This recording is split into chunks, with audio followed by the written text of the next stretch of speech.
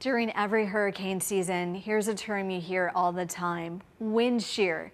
In a nutshell, how does wind shear weaken storms? Well, when you look at a tropical cyclone, it is vertically stacked. These are cumulonimbus clouds that go high in the atmosphere, and it travels thousands and thousands of miles.